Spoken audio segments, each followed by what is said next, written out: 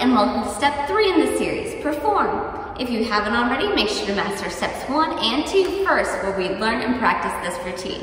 Once you put in that performance, make sure to check out this eye, information icon, and transition these moves to some of the popular songs listed.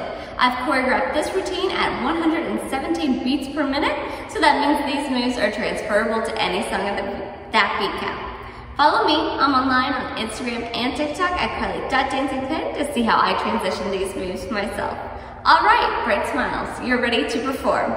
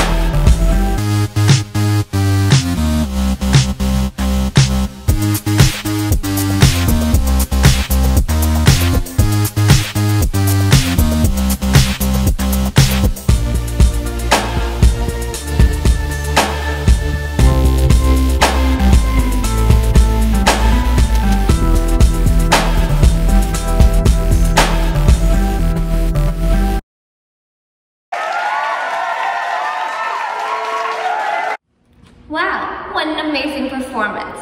Not quite done learning yet? Check out the playlist page on my channel. I have tons of routines for you to master there. Like and subscribe below so that you can be the first to know when I release a brand new routine. I'll see you later.